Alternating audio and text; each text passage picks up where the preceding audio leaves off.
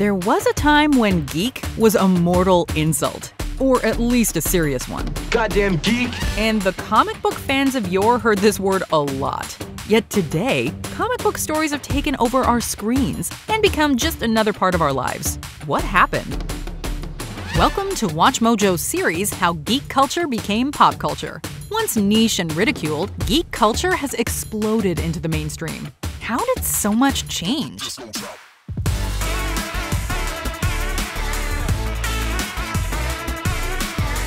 Join us as we look at how Pulp Fiction, comics, video games, anime, and nerd heroes became pop culture staples.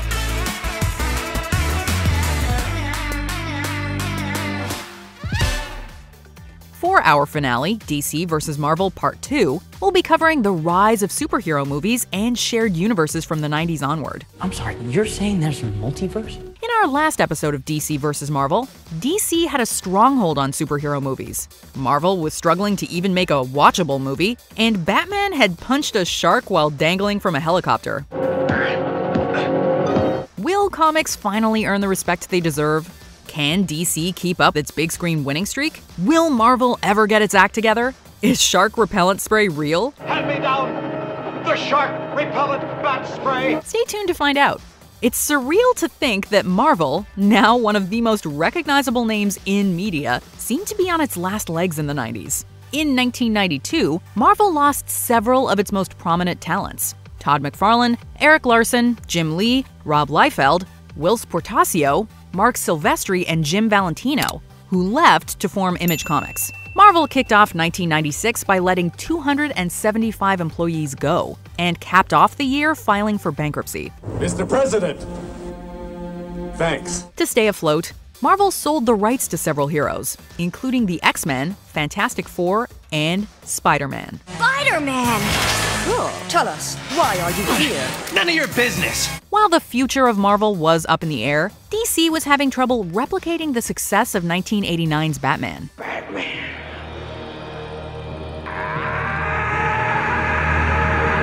After Batman Returns proved too dark to promote Happy Meals, The Dark Knight was made more lighthearted in Batman Forever, and the franchise collapsed into itself with Batman and Robin. The Iceman cometh! Meanwhile, Steel was an ill-fated attempt to make Shaq a superhero. It's hammer time! And that Nicolas Cage Superman reboot just couldn't get off the ground. That's kind of neat because it kind of has like a velvet look to it. It's just like a child's blanket. Comic book movies appeared to be box office poison by the end of the 90s. Well, it is important to have dreams, I guess. Until two films showed otherwise. Men in Black was the third highest grossing film of 1997, making comic book movies look pretty damn good again. You know what the difference is between you and me? I make this look good. The Men in Black was originally published by Aircell Comics, which was purchased by Malibu Comics, only to be bought by Marvel. So MIB was sort of like a stepchild, whereas 1998's Blade had Marvel's own blood surging through its veins. Although not a blockbuster, the film's R-rated violence, stylish visuals, and Wesley Snipes' dead-on portrayal breathed new life into the superhero genre. However, the modern age of comic book movies wouldn't truly take off until the new century. Released by Fox in 2000, X-Men changed everything for comics, cinema, geek culture, and pop culture. You actually go outside in these things? What would you prefer? Yellow spandex? Opening with a flashback of a young Eric Lenscher during the Holocaust, the film set a mature tone from the get-go.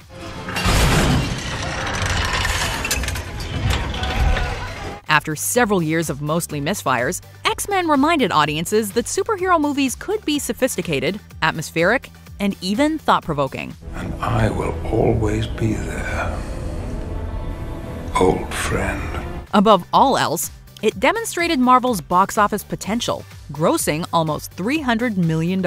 After X-Men hit at the box office, all the studios started buying up every comic property they could get their dirty little hands on. X-Men might have gotten the ball rolling again, but superhero fever really set in after 2002's Spider-Man. The Amazing Spider-Man!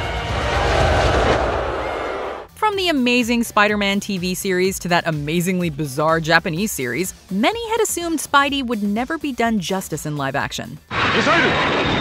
If Superman made us believe that a man could fly, then Spider-Man made us believe that anything was possible in this modern era of filmmaking. Who are you? You know who I am. I do.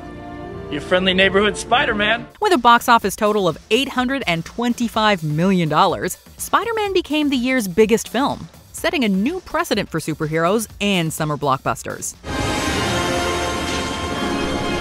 Spider-Man 2 delved even deeper into the psychology of being a superhero. At the time, Roger Ebert called the Spidey sequel, quote, the best superhero movie ever made. You have a train to catch. Just as comic book movies appeared to hit their stride, however, the genre went through another awkward transitional period. Whatever you say. For every Sin City or V for Vendetta, there was a Catwoman or League of Extraordinary Gentlemen. Well, this is nice. Daredevil, Fantastic Four, and Ghost Rider, while financially successful, received mixed to negative responses and struggled to ignite franchises.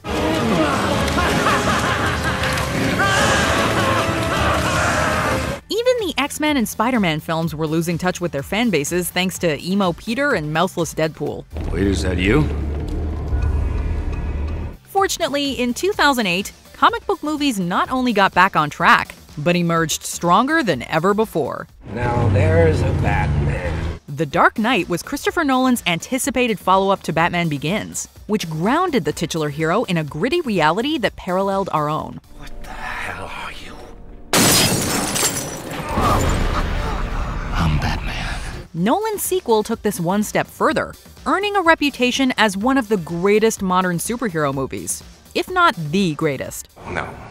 No, you complete me.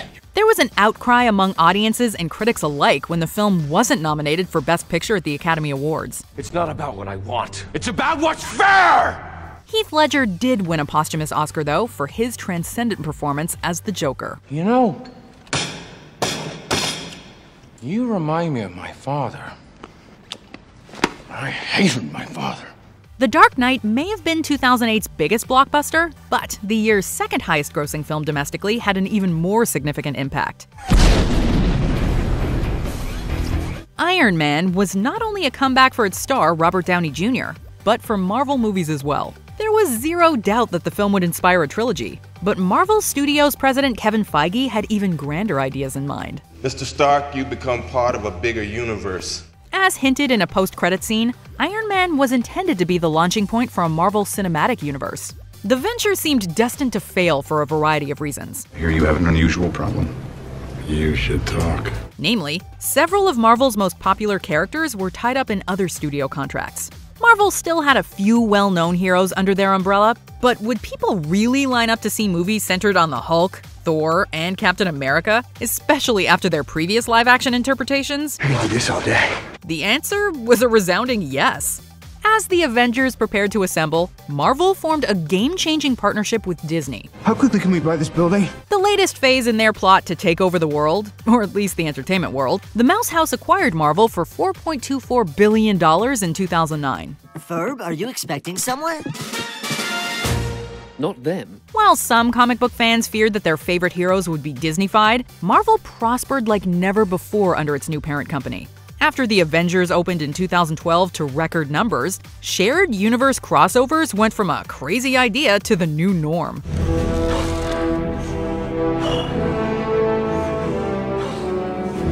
If it's all the same to you,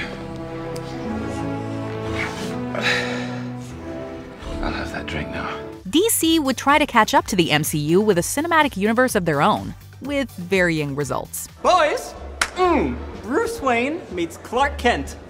I love it. I love bringing people together. Between the highs of Wonder Woman and Shazam, the lows of Suicide Squad, and the rock bottom of that Martha moment, the DCEU remains a mixed bag. Why did you say that name? Meanwhile, the MCU, even at its weakest, has yet to produce a genuine bomb. Extinction. The MCU has become the most successful film franchise ever, popularizing comic book heroes for all audiences. Even once obscure properties like Guardians of the Galaxy are now household names. We're the Guardians of the Galaxy. Marvel's winning streak culminated in 2019's Avengers Endgame, the highest-grossing film of all time. Although some have argued that superheroes are a passing trend, for now, they continue to diversify and win new audiences. Oh, hello. From R-rated comedies like Deadpool, to socially relevant TV shows like Watchmen, to Best Picture nominees like Black Panther and Joker, the genre has never been more dominant or varied.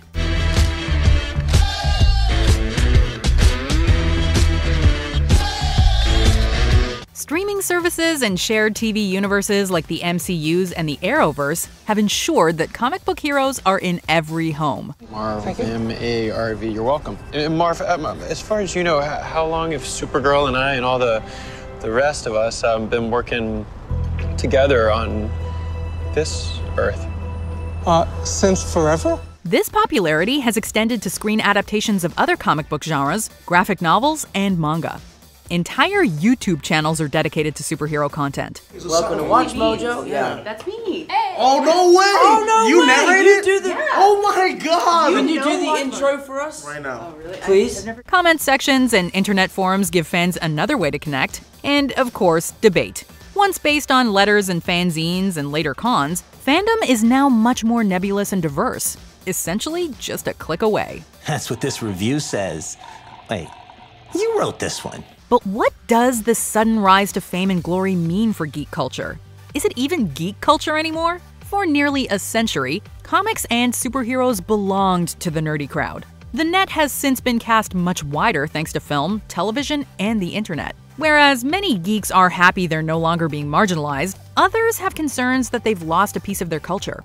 Corporations make billions off of nerd culture, making outsiders like the new insiders, leaving the truly odd with no way to self-identify. In a 2018 article for Wired titled "Wake Up Geek Culture, Time to Die," actor and comedian Patton Oswalt complained that the internet, quote, lets anyone become otaku about anything instantly. In the 80s, you couldn't get up to speed on an entire genre in a weekend. We were so excited when they did that massive JLA, Avengers, Freddy, Saw, Predators, Aliens, Hangover 4 mashup movie.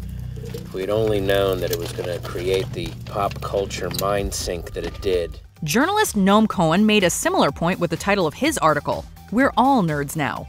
Where the relative popularity of the label geek has caused some who identify with the term to try and protect it from more casual fandom, this often causes rifts in the comic-loving community, where fans with a passing interest in comics and superheroes are ostracized by those who stake a larger claim to these properties. Are you sure you haven't seen the show? Yeah, 'cause I'm not a 12-year-old girl. Software engineer David Auerbach argues that this mentality can have a negative impact, writing, quote, "At its worst, real geek culture results in a dangerous elitism. The notion that you're so much smarter and better than society that you can do without it. In a way, the evolution of geek culture parallels the evolution of superheroes." Mr. Moore, will you sign my DVD of Watchmen Babies? Which of the babies is your favorite? You see what those bloody corporations do? In the old days, you could tell somebody was a hero based on their costume and physique, not unlike how geeks were supposedly defined by glasses and squeaky voices. There's one thing we know, it is science. And math. And the worst to every Monty Python routine. Our ideas about heroes and geeks have become more nuanced since then. Heroes can do bad things, and villains can have understandable motivations. Y'all sitting up here comfortable. The archetypes who used to pick on people for reading comics now show up to Marvel movies on opening night. Meanwhile, people who once embraced everything geeky have grown increasingly critical of their own culture now that it's mainstream. Attention, comic book aficionados! This man is not one of us! He has a girlfriend! Point being, geek culture has evolved beyond a simple label. Face the facts, has-been. This man is the comic book guy our town deserves. This diversification is reflected in comics themselves. These days, you name it, there's a comic about it. From fairy tale characters in New York, to Love and Prejudice in space, to war refugees and inner demons.